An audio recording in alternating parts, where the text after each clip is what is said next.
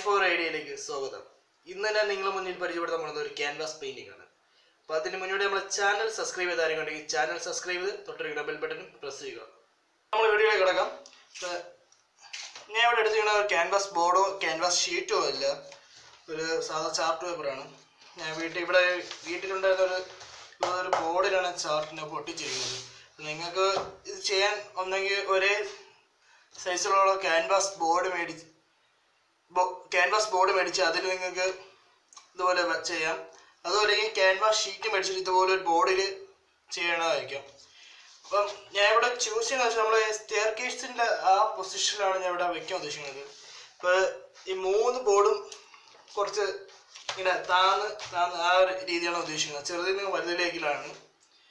അപ്പം നിങ്ങൾക്ക് വേണമെങ്കിൽ അളവ് എടുത്ത് വേണമെങ്കിൽ വരയ്ക്കാം, അല്ല അളവില്ലാതെ വേണമെങ്കിൽ ഈ ബോർഡ് അറേഞ്ച്മെന്റ് ചെയ്യാം. അപ്പം ഞാൻ ഇവിടെ ഉദ്ദേശിക്കുന്ന അളവെന്ന് വെച്ചാൽ 8 സെന്റിമീറ്റർ. ഒരു 8 സെന്റിമീറ്ററിൽ ഈ ബോർഡ് കറക്റ്റ് വെച്ച് അതിന് അളവ് ഉദ്ദേശിക്കണം. നിങ്ങൾക്ക് ഇതുപോലെയാണെങ്കിൽ അളവെടുത്ത് ചെയ്താൽ കുറച്ചുകൂടി ബെറ്റർ ആയിരിക്കും. അല്ലെങ്കിൽ ഈ 3 ബോർഡിൻ്റെയും അളവ് വെക്കണ അളവ് കറക്റ്റ് ആയിരിക്കണം.